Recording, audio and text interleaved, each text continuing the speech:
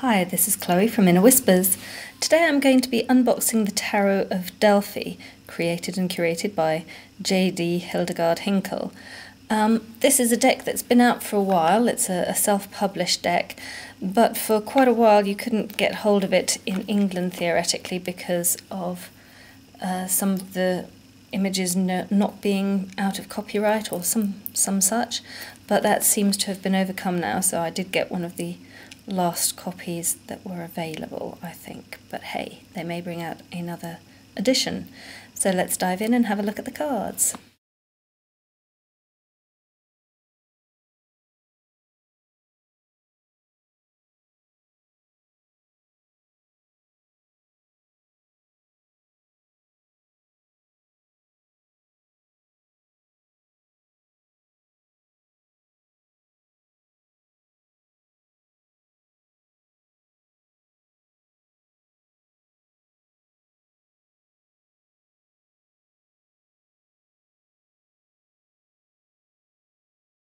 So the box is very sturdy, nicely done, quite attractive as well in terms of colours and images and little sort of not dead straight lines either. So that's the box. The booklet is fairly compact and not great publishing values. It's a little bit tricky to read because it's off-cut at an angle and a little bit tight into the edge. Still, it has interesting text and little keywords for each card as well. So pretty much little white book material really. But it does give you information about the particular image that has been used, who it's by, when it was painted, as well as a description to match the card meaning and the keywords, as I say. So that's quite nice. And there are even a couple of spreads. Celtic Cross 3-card. Nothing earth-shattering. There's a title card.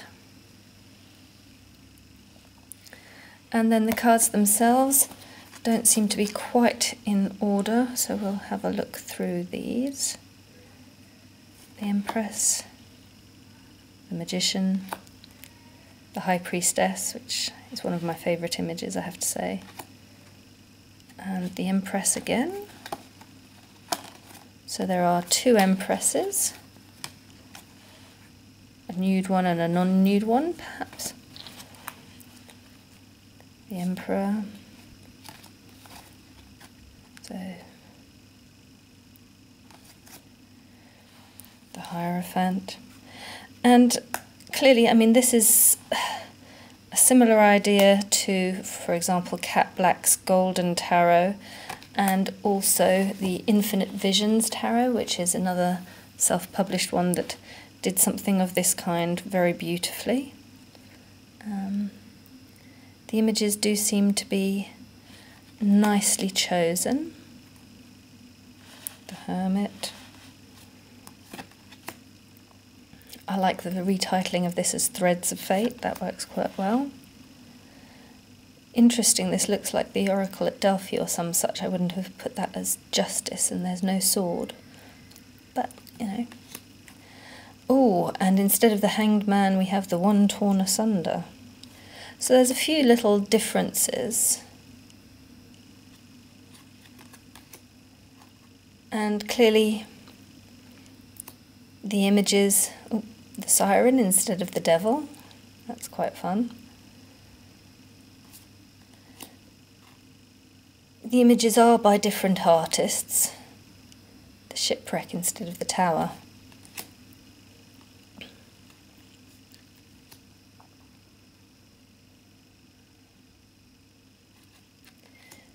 Quite a different take on some of the cards.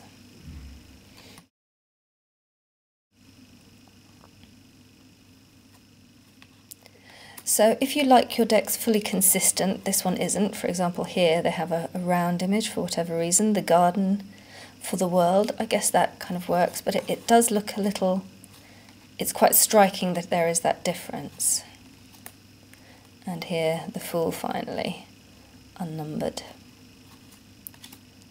Moving on to the suit of coins or pentacles. These images do represent quite well traditional ideas. This is interesting. I think I've seen a very similar thing for the Four of Cups, for example, in the Druid Craft. It looks a lot like that, but I can see why it would fit with the Four of Coins.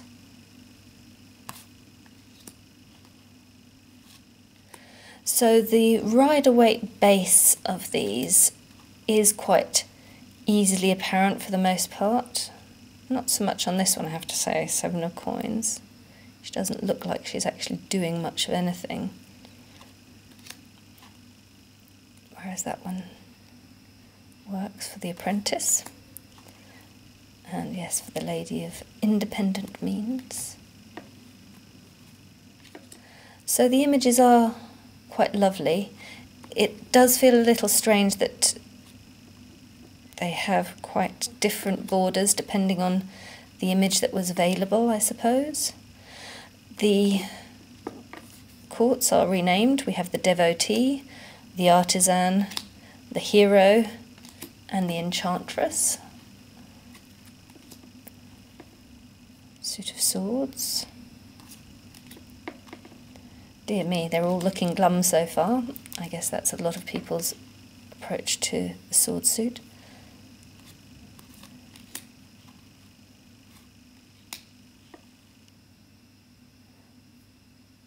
And that one is quite different from what I would expect of the Six of Swords, but it will be interesting to consider.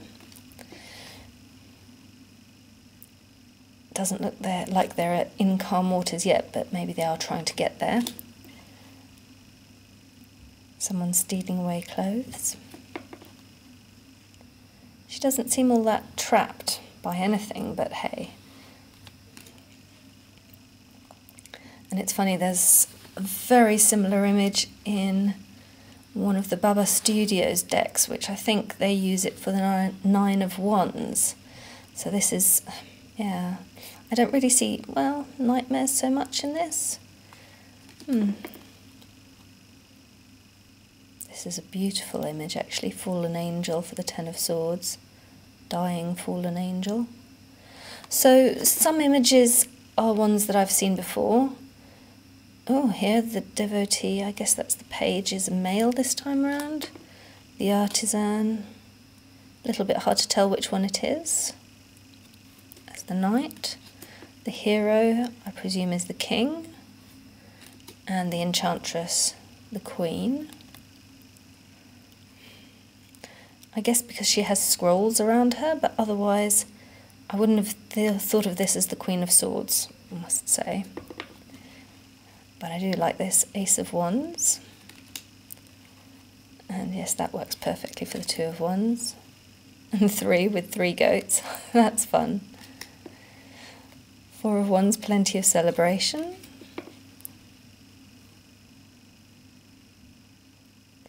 5 of Wands, very unusual in that there is only one person in it, which, given lots of the others had more. A triumphal parade. So altogether, as I say, the Rider-Waite basis of this is very clear and easy to see. I'm going to have to look into the story of that. That's not something that I would immediately have thought of for the Nine of Wands, though that is quite a famous painting, I believe. And the Ten of Wands, wow, yeah. So then we have the Devotee, the Page presumably, the Artisan, I thought of as the Knight, once again, not a young, and here the Hero, and the Enchantress of Wands. There's quite a lot of nudity in the deck, which doesn't bother me in the slightest, but I know that for some people that's going to be a turn-off.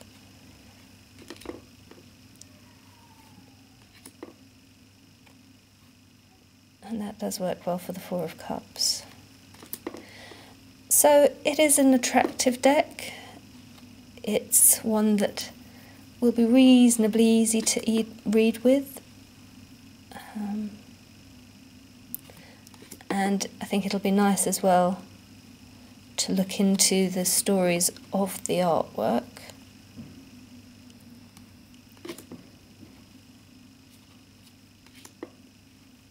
Page of Cups, Knight of Cups, King of Cups. Not very, well, I was going to say not very heroic looking, but I guess, you know, he's got, it looks almost more like his mother and his sister. I don't know, not doing it for me as the King of Cups, this. I guess you could say he's got two women dangling or whatever, but yeah. Whereas the Enchantress of Cups is lovely. So, that's the Tarot of Delphi. Let's take a look. We have a fully reversible back, quite elegant, simple. It's interesting because it's very dark compared to the images. The images are all much lighter. I would have expected a different kind of back. But the browns do match with the sort of colour palette overall, I would say. And can't quite hold the whole stack in a single hand, so that's going to be a little bit of an issue for shuffling. However, I think that they are thin enough that you will still be able to riffle. Let's give that a quick go while we're here. Yeah, that'll work. Not the easiest thing at the moment, but yes. So, the cardstock feels quite nice, even though, as I say, it is a slightly thicker stack than I would like. But it is going to shuffle reasonably well, and the cards do feel firm, but not overly rigid. Fairly easy to read and to shuffle with. Blessed be.